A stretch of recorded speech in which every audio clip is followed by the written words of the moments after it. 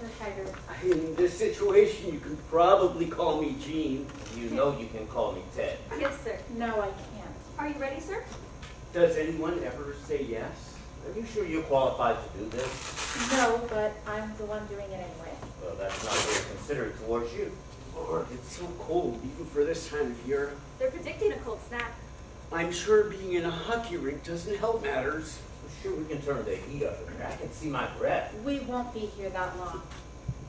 You don't need to remove all your clothes, sir. You should probably wear a shirt under the vest. Probably, but there is a reception after the service. I don't want to frighten people any more than some of them already are. It might dig into your skin and cut you. It's only for a few hours. It'll be horribly uncomfortable, Father.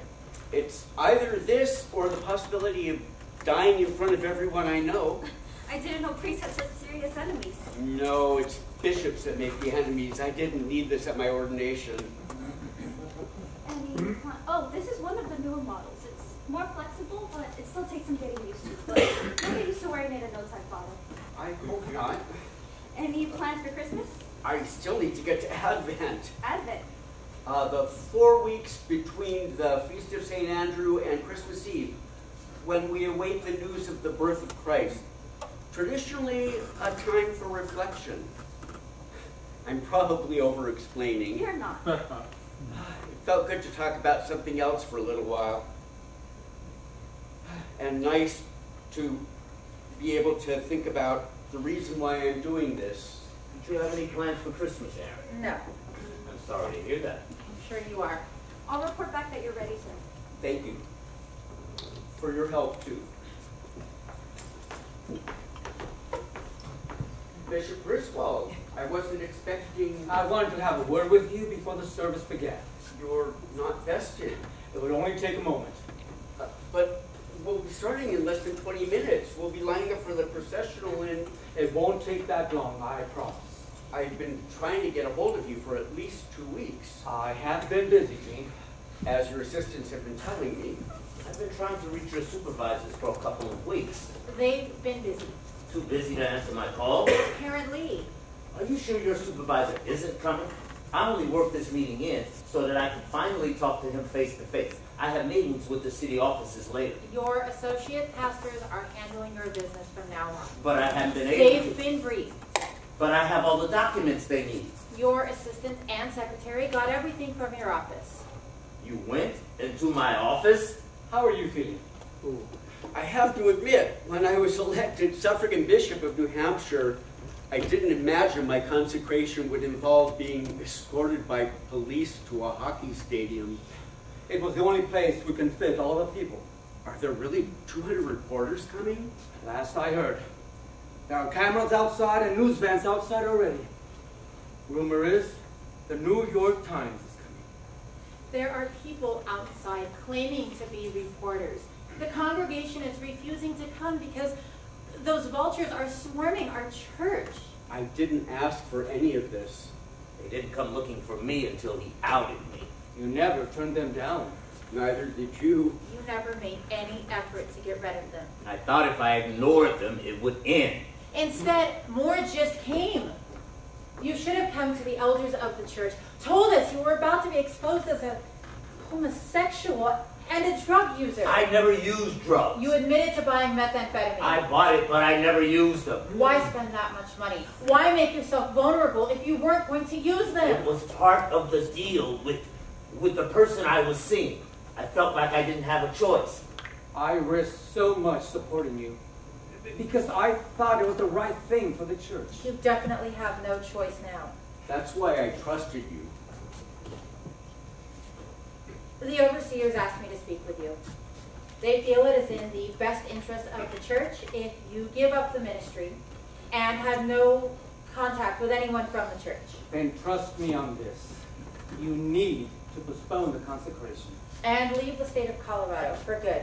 That is a very cruel joke, Frank.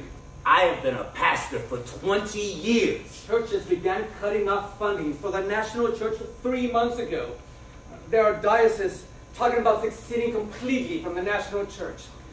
I just received a phone call at the hotel that we've been cut off from the rest of the international communion. Our church is in crisis. If we've learned anything from the past, disgraced pastors, their churches don't survive. I thought I could win in the end. I thought I had enough clout to get away with it.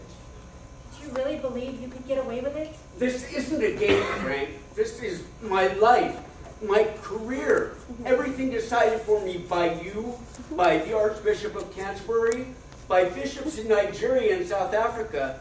You can't seriously think this is a game. You can't be serious, Erin. This will destroy me. We're just trying to minimize the damage to the church. My church. Mr. Don't call me Mr. Haggard again. This is my church. I built it. I made it. I created it. And you're doing your best to destroy it.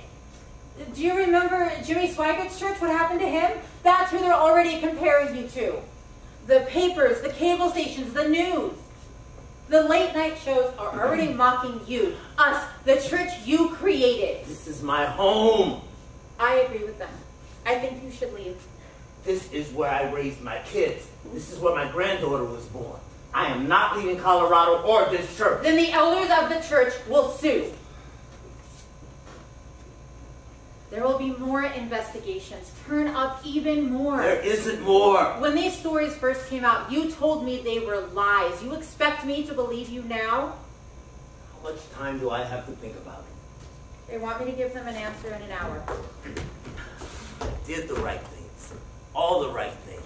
I fought the urges and temptations God put in my soul. I did everything by the book. I was elected. I was approved by my peers.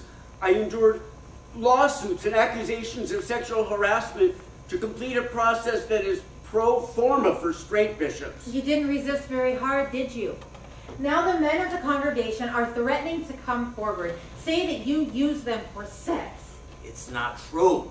That you had sex with them or that you used them. I did everything God and the church called me to do.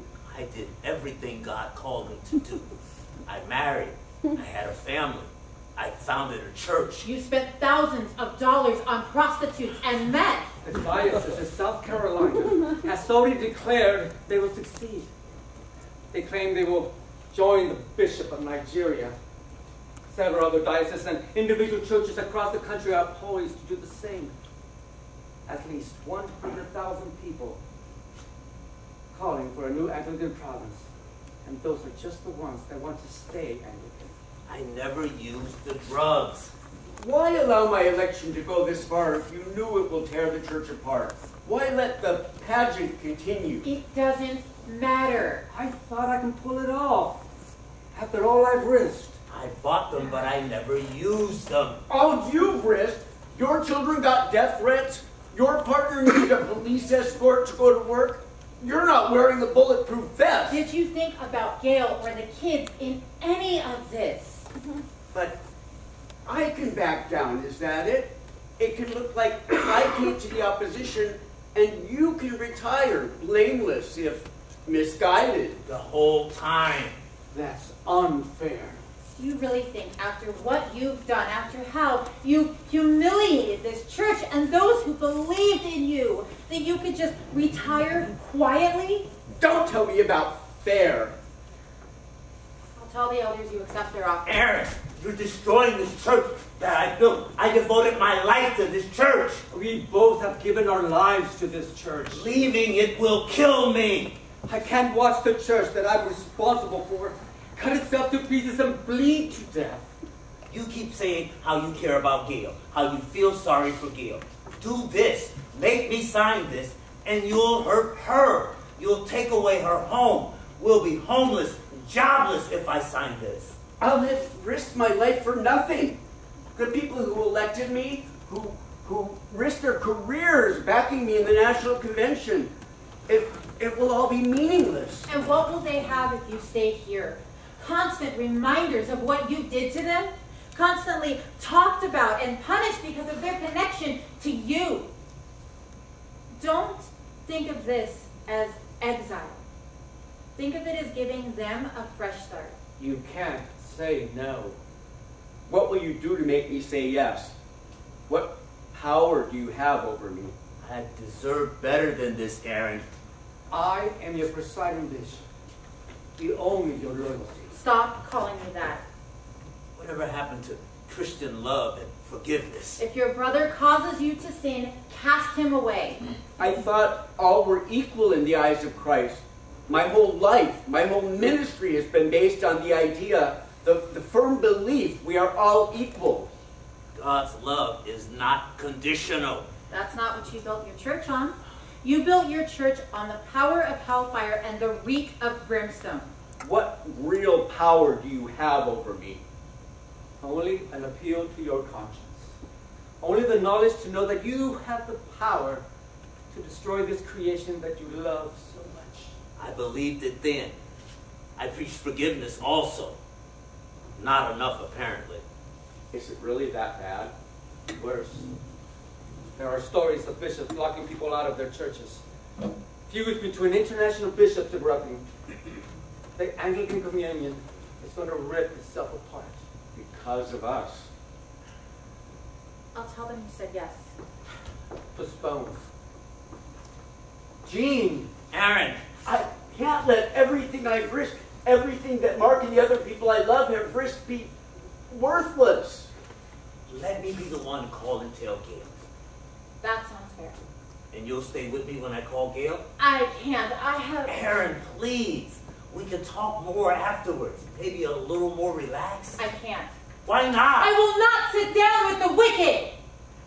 You Jeremiah, Psalms 26. I'm pretty sure. It's irrelevant. You know this is wrong, Frank. In your conscience, you know this whole situation is wrong. My back's against a wall, Jean. It's prejudice, plain and simple, backwards thinking. They say homosexuality is forbidden by the Bible. Consecration of practicing homosexuals is definitely forbidden by canon law. How many of them are divorced and remarried? Does that matter? According to the Bible, it does. And I say unto you, whosoever shall put away his wife, except for fornication, and marry another, commits adultery. And he that marries her when she is put away, commits adultery. Romans. Matthew. What we teach is the words from Jesus himself. That's different. How?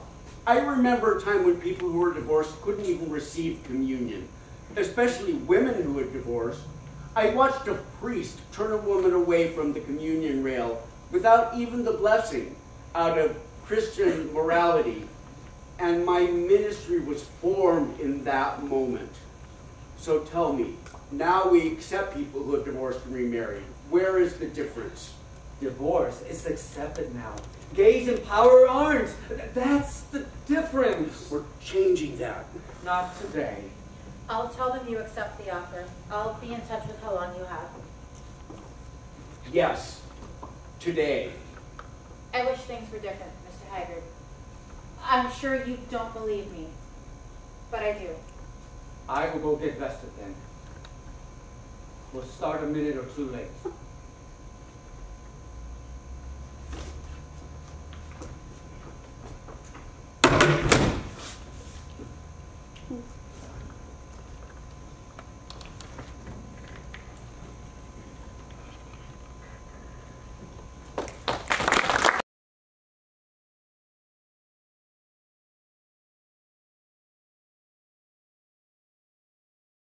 Hey guys, Rick Reischman of Rick Reischman Productions. I just want to say thank you for watching our show. This was filmed during an actual performance of the short play showcase that we did at the Long Beach Playhouse in March of 2020. Now, as many of you know, theaters are struggling right now because they don't have audiences. Community theaters in particular are really hard hit by the COVID-19 because they rely on ticket sales to just stay open, and they barely get by under normal operations. So I'd like to ask you to please, I'd like to encourage you to please donate to your local community theater. We'll put a link to the Long Beach Playhouse if you want to donate to there, or give to your favorite local community theater. All the performers that you just saw are community theater performers, like me. We love to perform, and without that venue, you're missing out on a lot of great theater. Now, if you like this video, please check out some of our other videos. And subscribe to our channel if you want to be notified when a new video pops up. And as always, be safe and be healthy.